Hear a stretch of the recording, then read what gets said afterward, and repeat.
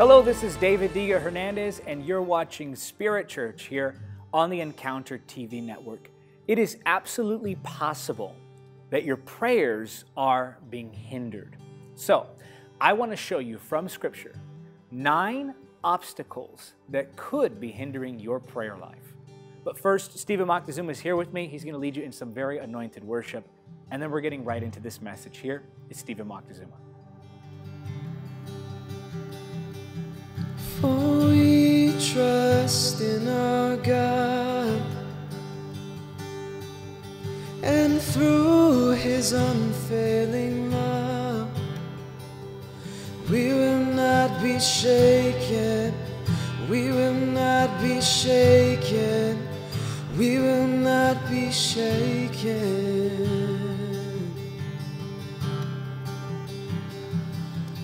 For we trust in our God, and through His unfailing love, we will not be shaken, we will not be shaken, we will not be shaken. For we will not be shaken, we will not be shaken, we will not be shaken.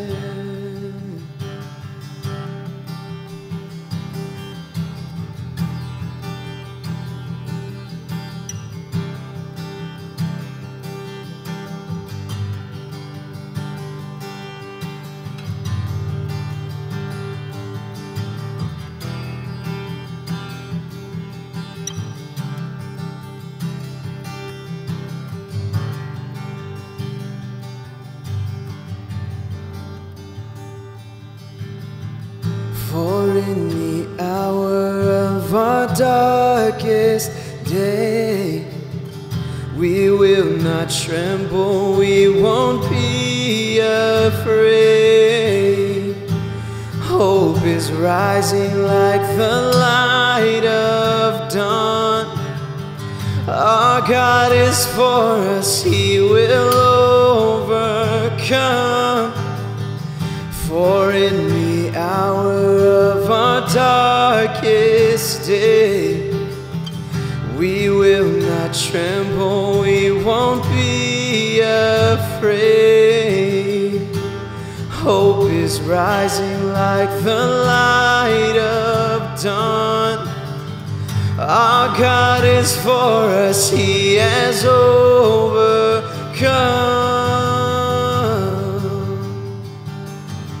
For we trust in our God, and through His unfailing love, we will not be shaken, we will not be shaken, we will not be shaken. We will not be shaken, we will not be shaken, we will not be shaken. For we will not be shaken, we will not be shaken, we will not be shaken. For we will not be shaken, we will not be shaken, we will not be shaken.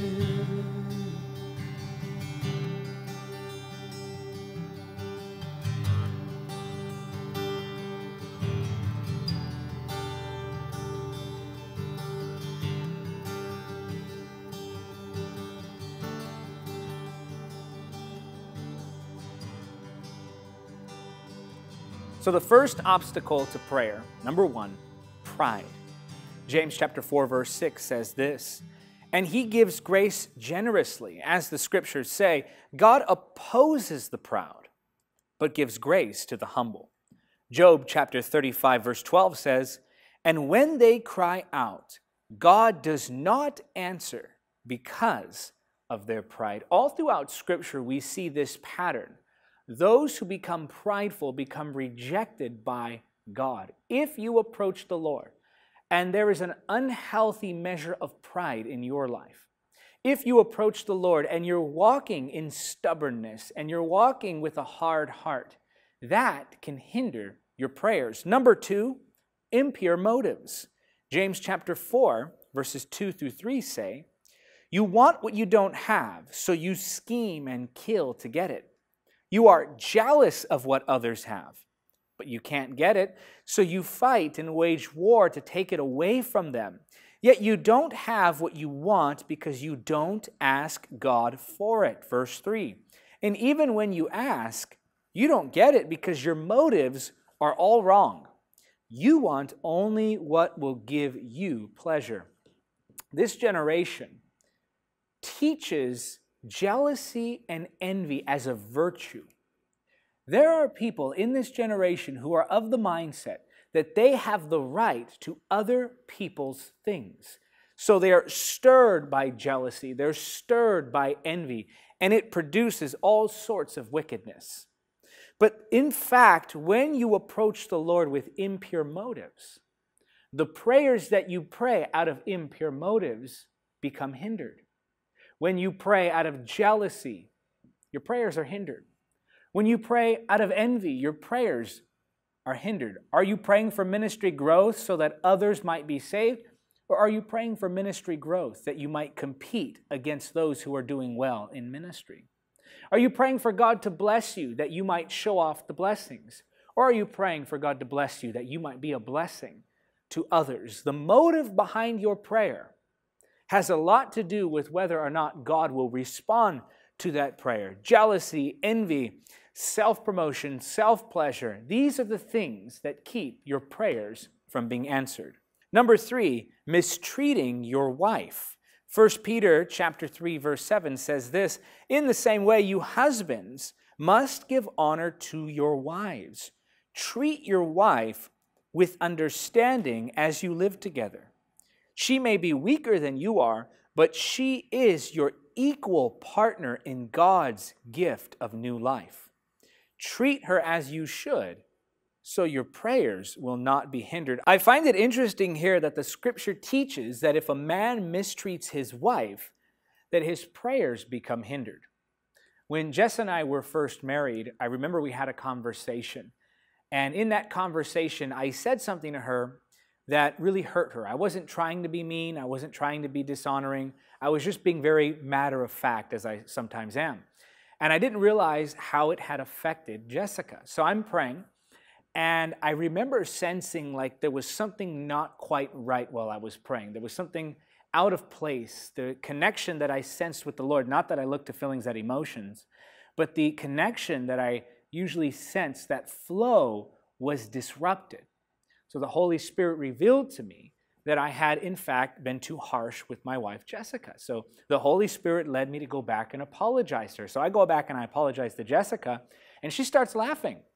I'm thinking, "Jess, I'm trying to apologize to you. Why are you laughing?" She explained, "Well, the other day when you said that to me, it was a little harsh. I was hurt." She said, "But I didn't want to make you feel guilty. I didn't want to be overbearing. I didn't want to nag you," is how she worded it, which I appreciated. So she says, "So instead, I went and I told the Lord, and then the Lord just told you."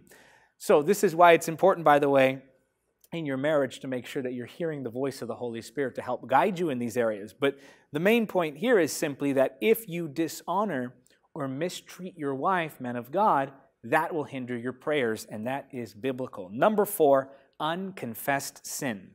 Psalm chapter 66, verses 17 through 19 say this, "For I cried out to him for help, praising him as I spoke.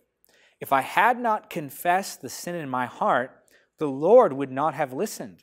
But God did listen. He paid attention to my prayer. Praise God, who did not ignore my prayer or withdraw his unfailing love from me." Verse 18, "If I had not confessed the sin in my heart, the Lord would not have listened." Holiness matters.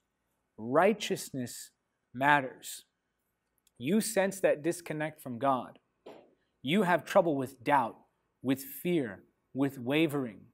You have trouble with confusion, wondering if God really is speaking to you. I'll tell you where the root is. It's in sin, unconfessed sin. When you bury your sin, and when you suppress the conviction of the Holy Spirit, and when you try to hide that wrongdoing from God, you're damaging your soul, your mind. You're being robbed of peace, and you're being robbed of those things that God wants to give to you in the places of prayer. Unconfessed sin will block your prayers. Holiness brings favor. Number 5, unforgiveness. Matthew chapter 5, verses 23 through 24 say this, "Therefore, if you are presenting your offering at the altar, and there remember that your brother has something against you, leave your offering there before the altar and go. First be reconciled to your brother, and then come and present your offering." Mark chapter 11, verse 25, "But when you are praying, first forgive anyone you are holding a grudge against, so that your Father in heaven will forgive your sins too." So here we see in Matthew chapter 5, verses 23 through 24, that when you're not reconciled with your brother or sister in Christ, that there's something being blocked in your worship to the Lord. And in Mark chapter 11, verse 25, we see that if you're holding unforgiveness in your heart against people for whatever it is that they did to you, then that too will block your prayers. Yes, this is a real thing. Now, just because some will tell you that you have the right to be angry or that you have the right to hold unforgiveness doesn't mean that the Scripture teaches the same thing. I teach the hard truths, and I teach sometimes things that are not very popular, and sometimes the culture is enraged by the truth of the Scripture, and culture today has fanned the flames of bitterness. Culture has fanned the flames of indignation. They tell you that you have the right to be angry. You have the right to hold unforgiveness, when in fact, this is not the case. Forgiveness is something that you must give if you want to be free and if you want your prayers to be unhindered. Bitterness will destroy you. It will poison you. It will become the lens through which you see every interaction. It will become the lens through which you see everything that plays out in your life, causing you to see trouble where there is no trouble, causing you to feel slighted when you've not been slighted, causing you to think people are against you when no one's against you. Bitterness is a lens that blinds you and causes you to see things as they are not. And bitterness, unforgiveness will hinder your prayer. Number 6, timing. God's timing. Ecclesiastes chapter 3, verse 11 says, "Yet God has made everything beautiful for its own time, for He has planted eternity in the human heart, but even so, people cannot see the whole scope of God's work from beginning to end." Now, God's timing is very key, because when we pray, we are to pray according to the will of God. When you pray according to the will of God, then you're praying prayers that are powerful. Now, sometimes God will will a thing at a different time than we do. In fact, many times, God's timing does not match with our preferred timelines. And sometimes, well, this might not necessarily be a hindrance to prayer. It can feel like it. We must trust the timing of God. Number 7, spiritual warfare. Daniel chapter 10, verses 10 through 13 say this, "Then behold, a hand touched me and set me trembling on my hands and knees. He said to me, 'O Daniel, man of high esteem, understand the words that I am about to tell you and stand upright, for I have now been sent to you.' And when he had spoken this word to me, I stood up trembling. Then he said to me, 'Do not be afraid, Daniel, for from the first day that you set your heart on understanding this and on humbling yourself before God, your words were heard, and I have come in response to your words.'" Watch this now. "But the prince of the kingdom of Persia was withstanding me for 21 days. Then behold, Michael, one of the chief princes, came to help me, for I had been left there with the kings of Persia." There we see that spiritual warfare slowed the response. Yes, this is an actual thing. Now, I want to make sure that we understand that this is quite simple to eliminate. And we mustn't become superstitious or paranoid in our approach, thinking that every unanswered prayer is a result of some demonic being holding it up. There is no special incantation. There is no special ritual. You simply take your authority against the demonic power. I've had people write to me, Brother David, someone might be putting witchcraft on me, or Brother David, somebody sent a demon to me, or Brother David, a demon is harassing me in my sleep. And I get these messages and people say, what do I do? Help me. And I'm thinking, you do what the Bible says to do. With the word, you cast it out. With the word, you speak against it. It's really not that complicated. And I say that to your encouragement. I'm not trying to condescend to anyone. It's just an encouragement that you might break free from that paranoia, that superstitious thought pattern that tells you that there are certain things you must do in a certain way in order to be rid of a demon. No, it's very simple. The Holy Spirit in you has given you authority. And when you pray against that power, it removes that hindrance to your prayers. Number 8, insincere repetitions. Matthew chapter 6, verse 7 says, when you pray, don't babble on and on as the Gentiles do. They think their prayers are answered merely by repeating their words again and again. God works in response to sincerity, not to systems. Sometimes we treat God like he's a vending machine. We imagine that if we put in the right type of prayer, that we're going to see the right response given to us. But God, as I said, does not respond to systems. He responds to sincerity. Now, number 9 is doubt. James chapter 1, verse 6 says, but when you ask him, be sure that your faith is in God alone. Do not waver. For a person with divided loyalty is as unsettled as a wave of the sea that is blown and tossed by the wind. You approach God with faith, knowing that his promises never fail. If we approach God wavering, wondering if he will or will not do it, wondering if he can or cannot do it, then that doubt will hinder prayer. That doubt will hinder your ability to pray with faith. When we approach God, we should approach him with reverence, but also with confidence, knowing that what I bring to him is not impossible for him. I really do believe that sometimes we get stuck in old mindsets, in religious mindsets, and we imagine that God has the same limitations that we do. No, when you go to pray, pray with faith, unwavering, boldly pray, and do not be tossed to and fro. Stand firm, pray in faith, and believe that God will move. So, 9 hindrances to prayer. Number 1, pride. Number 2, impure motives.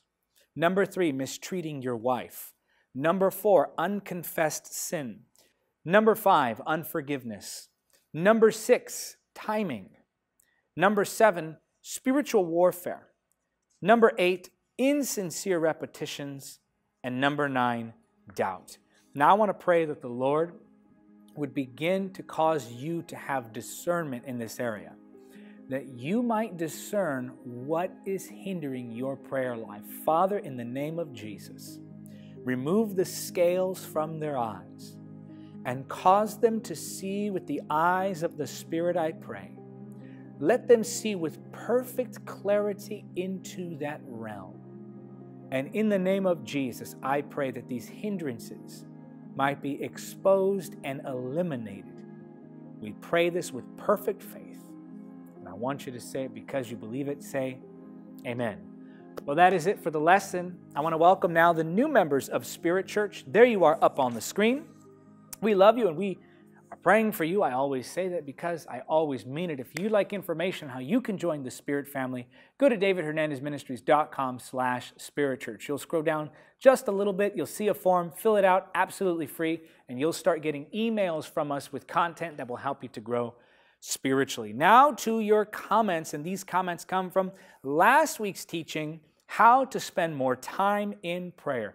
If you're someone who wants to develop a lifestyle of prayer, but you've been experiencing inconsistency in that area, then you're definitely going to want to go and watch this teaching. It's going to bless your life, and it's going to show you the 2 kinds of prayer that are necessary in order to develop a lifestyle of prayer.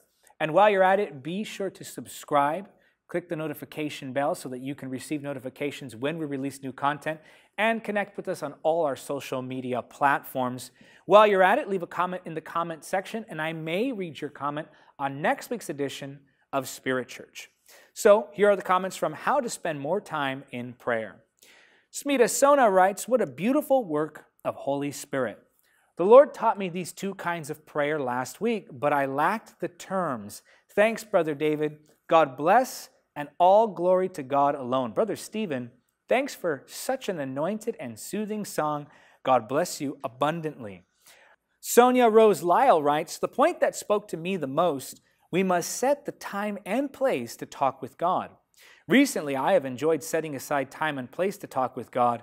The times of intentional prayer have brought so much spiritual depth in my relationship with God." Jackie Fazio writes, "Brother David, your timing on this teaching is so divine. It's exactly what I needed. I am so thankful for what God is saying through you. To God be all the praise and glory." Well, the timing is there because it's the Holy Spirit's channel. He does as He wishes through this broadcast.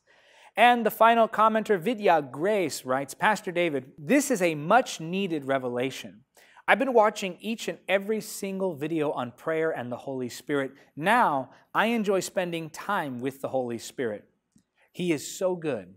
Pastor, you are a mouthpiece of God. God has filled your voice with His words. Thank you so much for introducing the Holy Spirit in a fresh and new way." Well, that is the mandate, one of the mandates that God gave to me, to introduce His Holy Spirit to my generation. I want to read a verse to you, found in 2 Corinthians chapter 9, I'll read verses 10 and 11 actually. The Bible says, "For God is the one who provides seed for the farmer and then bread to eat. In the same way, He will provide and increase your resources and then produce a great harvest of generosity in you. Yes, you will be enriched in every way so that you can always be generous. And when we take your gifts to those who need them, they will thank God." What the scripture is telling us here is very simple. God will provide resources to you that you might be a blessing to others. More specifically, that you might be a blessing to the kingdom of God by funding the gospel message. That's a promise from His word. You see, we imagine that God blesses us just for the sake of blessing us. And while God does enjoy blessing His children, the primary purpose of blessing, financially speaking, is that we might become resource centers here on the earth to fund the gospel message. I pray that God would increase your resources, that you might become one who helps to fund the gospel. Now, it's easy to look around the world at the things that are uncertain. We hear about the economy being unstable. We worry about our futures. You may not know what tomorrow holds, but you know who holds tomorrow, and you can trust in His word. It is certain. So I challenge you today. Instead of saying, "God, bless me and I'll give," say, "God, I'm going to give and trust that you'll bless me." We must step out in faith. Maybe God has blessed you with resources. Maybe you do have a stable job. Maybe your income is stable. Maybe you are not very affected by the things going on in the world that cause economic hardship. Well, good. God positioned you there for a reason. God put resources in your hand for a reason. So wherever you are on that spectrum, whether you're believing God for a miracle or you're enjoying the financial blessings of God, all of us are to do something for the gospel. And as we do, all of us become candidates for God to bless with an increase of resources. Why? So that we can fund the gospel. We don't give as a response to guilt. We don't give in response to gimmicks. We don't give because we feel guilty. We give because we love the gospel message and we want to see it go forward. So here's my challenge to you. Partner with the ministry today. Sign up as a partner to our automatic giving plan for $10 or more a month. Become a monthly supporter or give a one-time gift of any amount. Your contributions and partnerships help us to fund all of the videos you see coming out, which we give away for free. You'll fund the Holy Spirit School, which we give away for free. You'll fund all of the ministry events, which we allow free entry to. We don't charge registration. And you'll fund all of the general expenses of the ministry and help us to expand the work of God in the earth. Help us right now by going to davidhernandezministries.com, either to /partner or /donate for a partnership or a one-time gift. Help us fight the battle for the soul of this generation and help us win souls. Do that today. No more delay, no more next month. Don't say, oh, at some point in the future. Do it today. I believe God is calling you to do it. Obey the voice of the Holy Spirit and trust that God will not only meet your needs, but He'll give you the resources necessary to be a blessing to others. Well, that is it for this edition of Spirit Church here on the Encounter TV network. Until next time, remember, nothing is impossible with God. This message was taken from my latest book, Praying in the Holy Spirit. Order now at Amazon.com. Thank you for watching Encounter TV. Don't forget to subscribe and click the notification bell. Also, help us spread the gospel of Jesus Christ in the power of the Holy Spirit. Make a one-time donation or become a monthly supporter by clicking on the donate link now.